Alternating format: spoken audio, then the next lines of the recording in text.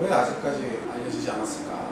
하는 곡들이 거의 다 대박이 나고 좀 노련한 듣는 사람의 귀를 확 사로잡는 되게 음색이 너무너무 이쁘고 좋은 거예요. 악기도 잘 다루고 목소리도 굉장히 매력적이라 톤이 굉장히 섹시하고 이국적이고 정말 좋은 음색을 갖고 있고 어떻게 이런 멜로디와 리듬에 색이에요, 색.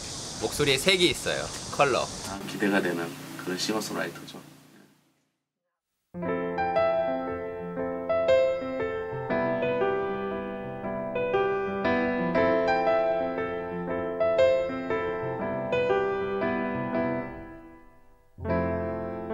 훔칠 것처럼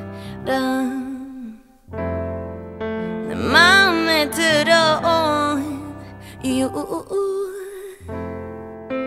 불안하게 흔들어버린 그대 스윗한 그 입맞춤 끝에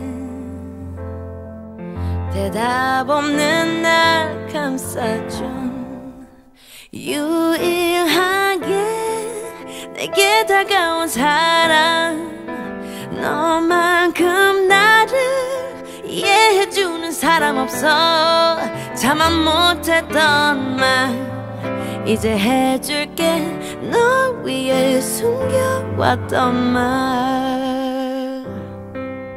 I love you I love you I love you you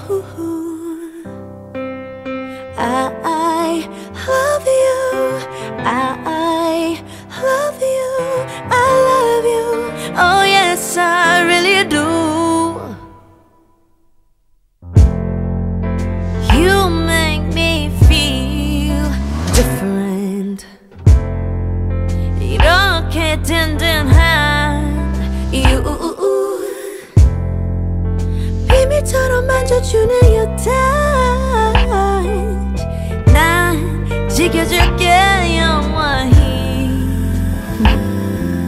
바람도 절대 모르게 유일하게 내게 다가온 사람 너만큼 나를 이해해주는 사람 없어 참아 못했던 말 이제 해줄게 너 위해 숨겨왔던 말